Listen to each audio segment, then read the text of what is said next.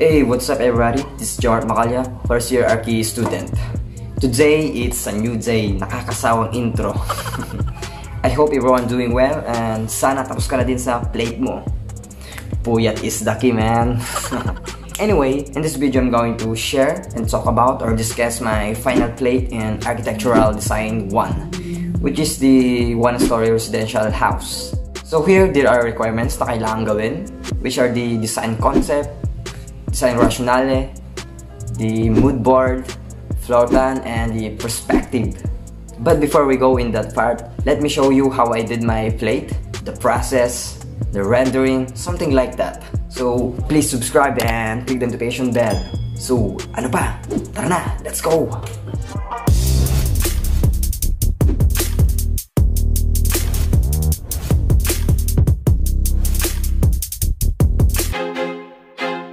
I feel like I'm losing my mind.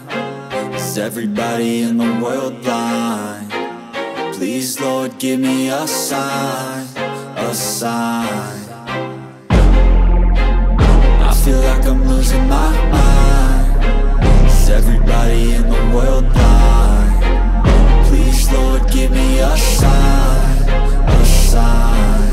I wanna be the greatest. Everybody on the fake shit. I look around and feel like everybody is the fakest. I make this every day and I'm impatient, hoping one day I blow up from the basement. Statement, the top is so vacant. I don't hear shit that I think is amazing. Waiting for my day when I'm playing sold out shows for 1,000 faces. Hey, give me that crown, get in my way and to be put down. It ain't your place, all this my town. If I want that shit, then I'll get it right now. I'm losing it, the noose it fits. I'm losing shit, a stupid myth. You choose to live or choose to dip. You choose to fight or lose your grip and lose a gift. I feel like I'm losing my mind. Is everybody in the world blind? Please, Lord, give me a sign, a sign. I feel like I'm losing my mind. Is everybody in the world blind? Please, Lord, give me a sign, a sign. Yeah. There's no mercy in this world, just hunger-thirsty persons in different versions. Each new update, that shit worsens. Why? Pull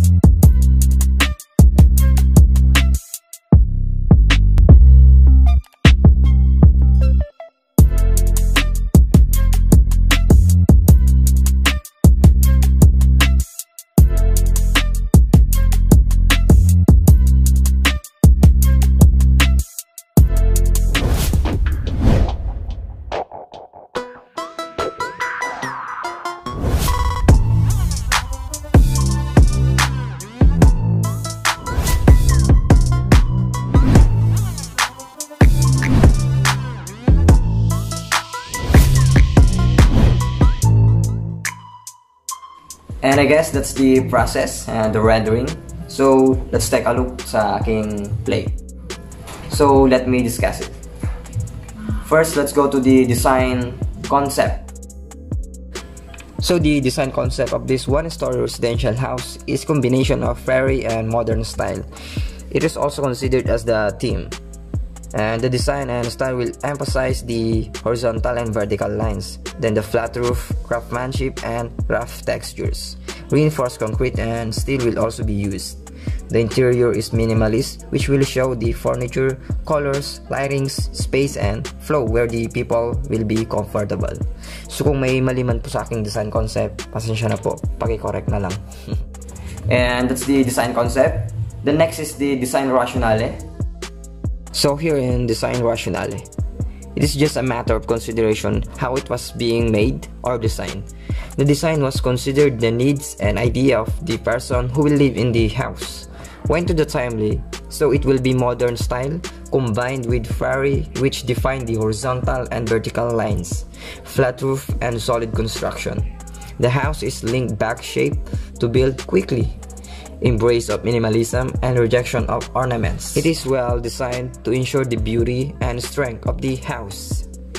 So that's the design rationale. So the next, the mood board na nagsilbing basis and inspiration ng mga furniture, colors, and something like that. So let's go to the floor plan. So here in floor plan, we have garage, porch, living room, 2 bedrooms, dining area, kitchen, and bathroom. Anyway, let's go to the main part of the plate, which is the perspective. Let's go. So this is a 2-point perspective. I prefer gray, brown, black, and white as the color of it. Then, as what I've said in the design concept a while ago, this house is occupied of modern and fair style. So you will observe the emphasis of vertical and horizontal lines. Then the flat roof, canopies, rough textures, and reinforced concrete. And I guess that's the whole plate. And I hope you appreciate it. I did my best for that para maging maganda naman. Simple tips lang po that based on my experience sa paggawa ng plate. So first, maglaan ka ng sapat na oras. So, umuulan na po, pasensya na sa... Let me give you a tips that based po sa aking experience sa paggawa ng plate.